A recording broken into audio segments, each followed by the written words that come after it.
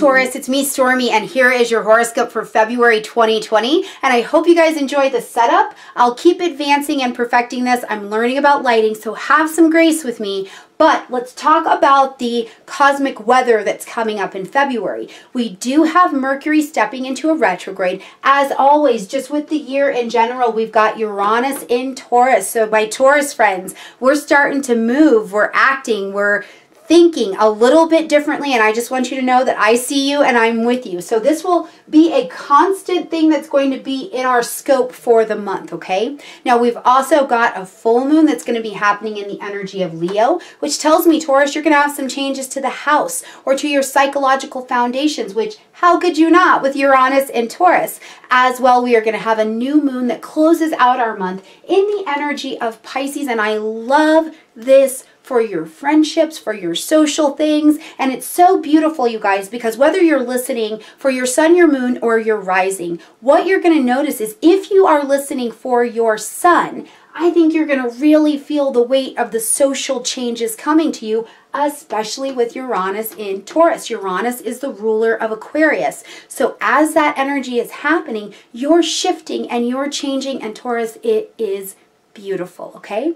All right, let's jump in here and talk about what's happening on this cosmic landscape this month. All right, right at the beginning of the month here on February 3rd, we're going to see Mercury moving out of the energy of hyper thinking, hyper ideas, energy of Aquarius, and moving quite uncomfortably into the energy of Pisces. Now, Mercury in the energy of Pisces is what we call fall. That's the state he's in because he's uncomfortable. Mercury wants details. He wants answers. He wants them quick. He wants things to be very efficient. And Pisces energy does not work like that. Pisces moves in between the world. It's very watery. It trusts the intuition. It trusts things that are maybe seen or felt, but not necessarily seen. It trusts information that is intuitive, not necessarily intellectual, right? So Mercury and the energy of Pisces, and the planet has to get on board acting and getting things done like the sign. The planet does not get to come and dominate.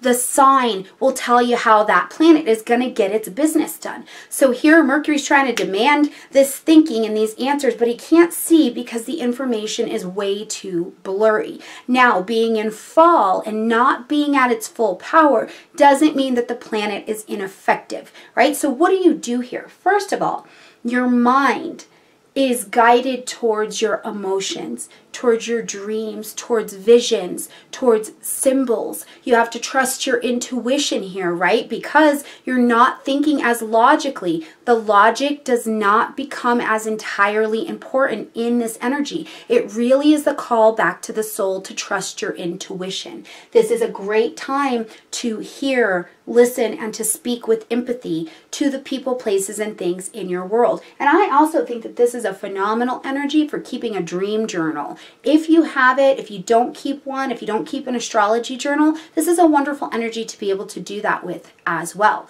Now, that movement that happens here is in your 11th house, Taurus. This is so gorgeous. This is so gorgeous because what it means is spiritual friends. The friends, right? It's spiritual friends, though. Ones that you can trust. Maybe friendships that have been quiet for a little bit and you're going back to them, especially with the retrograde, and you're listening. You're listening for what people have been going through. You're catching up. It's like this entry point for you to re-engage your intuition in a different way. I also feel like in the 11th house, this is sharing spiritual information. You're speaking, Mercury, writing, Mercury, spiritual information, information that's between the worlds. It's creative. There's maybe some poetry happening here, some music. You could be writing documents on specialized population, the elderly, babies, pregnant people. Maybe you're speaking somewhere about addiction or mental illness.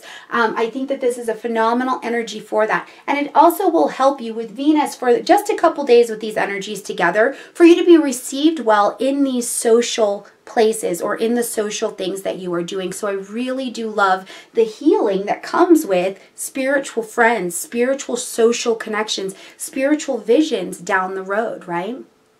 February 7th, Venus is out of all that noise and she's ready to move on. And Venus will move here into the energy of Aries. So this will light up your 12th house space here. Now, Venus in Aries, she's not necessarily comfortable either because Venus wants to take her time, be indulgent, experience all the love, the gush, right? And Aries is like, let's do it now. Let's go. We're here to win. Venus is very much so about the everybody, and Aries is about the I, right? So in this particular position, and especially here in the 12th house, one of the things that it can bring, and I'm telling you straight up, it can bring flings to your table. It can even bring an old romance back, and it can be very friends with benefits kind of energy. So keep that in mind because Venus in Aries can be very impulsive. It can be very love at first sight, but you want to keep in mind Mercury's in Pisces. You may not be seeing all the information for what it is. So anything that steps into your life, I don't care if it's romance, I don't care if it's a quick opportunity for money, you get somebody to look over the fine print with you so that you have all of the details. Now, Venus in Aries as well, one of the things I love about this placement, and I have this placement in my chart, is that it will go after what it needs and what it wants. What do you want to do? What's your spiritual vision? What's your manifestation around your romance? What's your manifestation and your vision around your money, around your spiritual life? Taurus, what do you need to be doing to make yourself magnetic enough to call into your life the experiences that you want to be having? Where do you need to have the courage? Because Aries is courageous. It is here to win. Where do you need to have the courage to win against your delusion? Remember, the 12th house is the house of our own undoing, right? These are the attitudes, actions, behaviors that we have that will actually keep us from being successful in our own life. So where do you need the courage to honestly, lovingly, diplomatically, because Venus is very diplomatic, to look at those things and clear them out of your way? Now, I do love the fact that this can also bring you back an opportunity to make money on something you were working at with the past, or to put love into some kind of work that you're maybe trying to bring to culmination, or you're trying to transition it into something else that down the road will help you financially as well, okay? All right, on the 9th, we have got a full moon happening in the energy of Leo, okay? Now this full moon, the full moon says something needs to be ended, acknowledged, or adjusted. So we're going to make a shift. We're going to bring an end or a transition or some kind of adjustment here that will kick whatever we're doing here back on track and allow it to move forward in a fresh start kind of way, okay? This is going to be in your 4th house. Now the aspect that happens when we have a full moon, and don't worry, there's moon videos every month so we can really dig into it, so you're not going to miss any of the astrology of it, okay? But the aspect that's happening is the sun and the moon are in opposition to each other. So what this tells me with this Leo who's brave, expressive, hard on the sleeve, it's very generous, bold kind of energy, it's in opposition to your work life up here, right? In some way up here in your work, I feel like, Taurus, you have been doing so much of joining the we, right? Put us out there. Let's be about this. How does this going to work in the future? And you have maybe missed out on the fact that your voice is being lost. Where do you need to self-express here? And this would likely be your balance between work and home, right? We've got the sun up here in the work area. We've got the moon down here in your home area. So in your home area, where do you need to ask for help? In your house, in your emotional security, in your needs. Where do you need to ask for help? Where do you need to be more available to lend that help if someone is telling you that they need it as well? Now, the other thing I kind of think of in this 4th house zone is that for sure, this could just bring a change to your housing area. Maybe it's time to renovate. Maybe you are very much so, very seriously considering a move in some way, shape, or form, or something around the physical housing area needs to be ended, acknowledged, or adjusted. Leo in traditional astrology is also the ruler of the 5th house. And while this is happening in your 4th house, the 5th house traditionally has to do with children as well. So something I'm thinking of here is that it is quite possible that there's a change or an adjustment happening for you around children or to a child in your life. So kind of keep that in mind as well. I don't know about you, but as a Taurus with children, I have got a young lady who's starting college tours as we move towards this March time frame. So, you know, you could see it a little bit earlier here in February. All right, on the 16th, we've got my man Mars up here. He's on the move, right? he's going to move over here. He's going to say, excuse me. Mars coming in, and he's going to move into the energy of Capricorn. Now, Mars in Capricorn is like, yes, they give each other a high five. The game is good, and let's do this. Mars wants to do things. It's action, it's energy, it's movement, right? He's on the balls of his feet, ready to go, ready to do whatever needs to happen.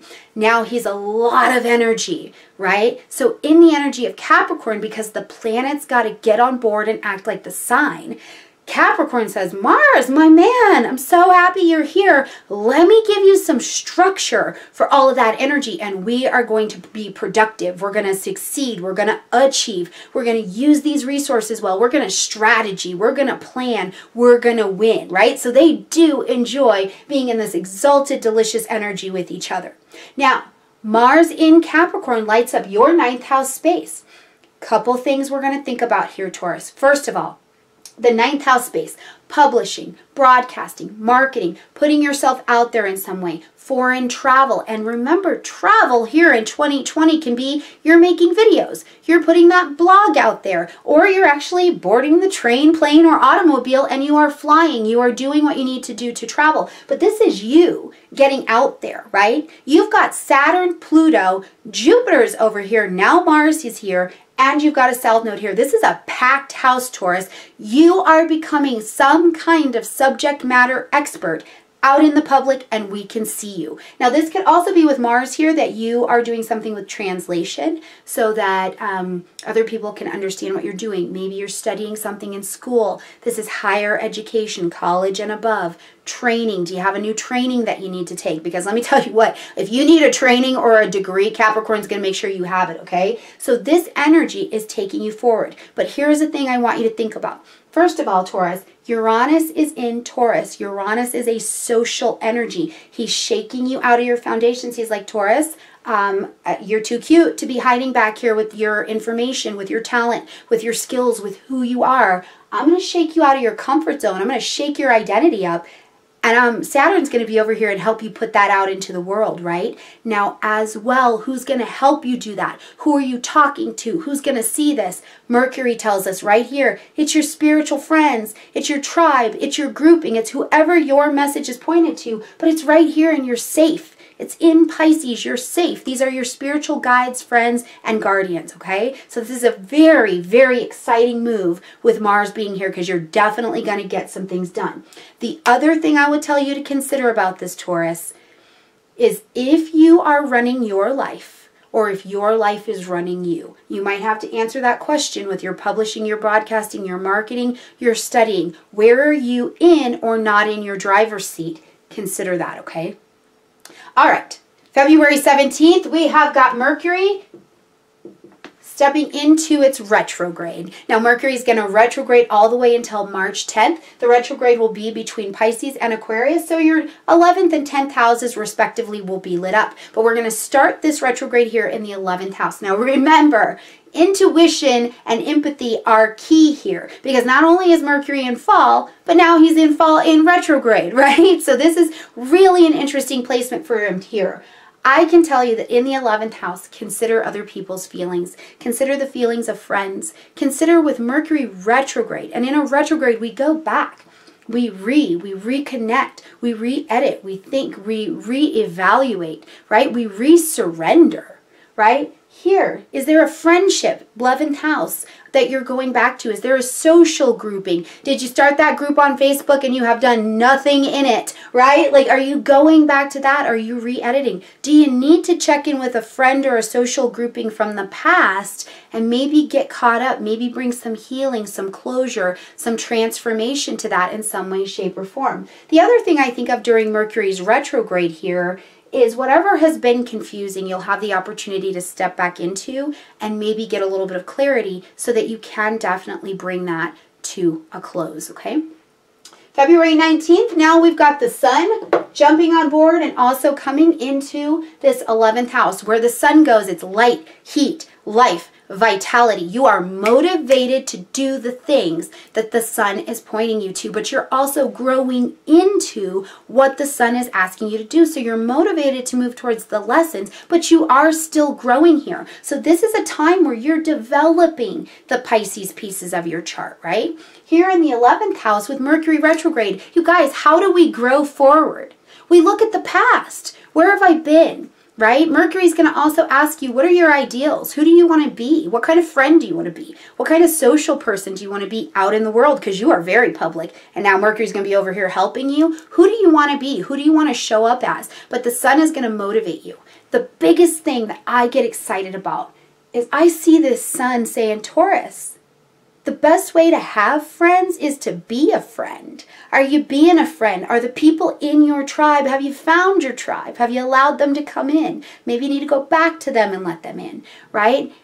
Are the people in your tribe, are they being friends to you? In your social networking, the sun has got you motivated to update that LinkedIn, to get your resume updated, get those business cards, join that expo fair, whatever it is. You may be going back to something you've already seen, but you are motivated with the sun there. All right, on the 20th, we've got a neat aspect I want to talk to you about. So Jupiter, who's up here in the energy of Capricorn, is going to come into a sextile with Neptune.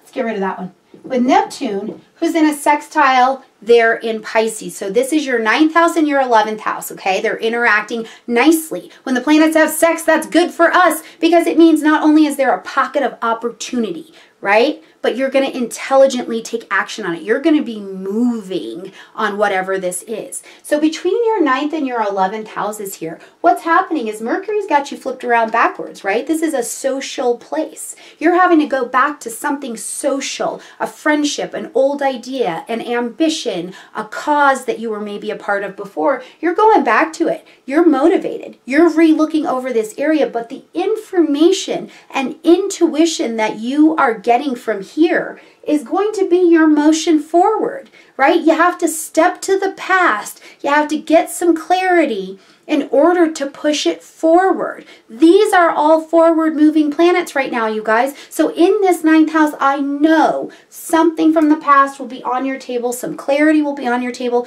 and you will be stepping it forward. This affords you the opportunity to progress in a way that you have not progressed yet here in 2020. So there's going to be some work. And again, I bring up this idea of your ideals. Right? Between who you are in your social grouping and who you are putting yourself out there in your travel, in your studies, what are your ideals? If you don't know your ideals, if you don't know who you want to be, you don't know what you want to be able to bring to the table, how can you know that you're growing towards it? Right? So you've got to get pen to paper, sit down, get these ideas grounded. In the energy of Pisces, nothing's more ideal than that. But your ideals and what you want to stand on will take you forward, okay? All right, to wrap up this month, on the 23rd, we're going to have a new moon happening in the energy of Pisces. Now, the aspect that happens when we have the new moon, and again, there will be moon videos, is the sun and the moon are together. It's our insides and our outsides together, which means anything's possible. Our luminaries are dancing together here. So in the energy of Pisces, this lights up your 11th house space, right? So this is friendships. This is prayers. This is praying together. This is joining your tribe. At the new moon, we plant the seeds of intention. Remember, the new moon is the darkest, most quiet, most calm part of our moon phase. So you're planting these seeds of intention in the dark, but you say, you know what? I've got some ideals. This is the friend I want to be. This is the teacher I want to be. These are the organizational beliefs or my ambitions that I want for my life going forward. And you plant those seeds of intention. And maybe you do it alone by yourself. You have a little ceremony by yourself and you're alone with your thoughts and you are celebrating the glory of your life, of what you want going forward, of your spirituality, of your research, of the culmination. It's almost birthday time, Taurus, the culmination of another year, saying thank you to a person that you have been for a year, 5 years, 20 years, and allowing them to transition in or out as need be, right? This is a wonderful position of glory with the new moon happening in Pisces. And I will also tell you this as well, because this is your 11th house, I just keep being shown visions of yoga, right? So if this is a thing where you're getting together maybe with a friend or a grouping or something like that, and you're doing yoga, you're doing a meditation, you're doing a breathing class, you're going to check out, you know, the 4 agreements or the absolute truths, whatever it is, there is a joining that could be happening here as well that is taking care of a very social yet solitary piece of you this month, Taurus. So I think it's going to be a gorgeous month. Thank you so much for being here with me. Thank you for being with me as I learn. You know, when you're learning something, you suck at first. It's just real rough. I'm learning about lighting, about this new space at my new home. So I appreciate you being with me while I learn, but hopefully you're getting a beautiful view of your cosmic weather that is on the board for you this month. All right, Taurus. Like this video, comment, share, subscribe. If you're a lighting expert, feel free to put a little something down that in the comment section down below. But just know that no matter what happens this month, I love you, and I look forward to seeing you next month. Bye, Taurus.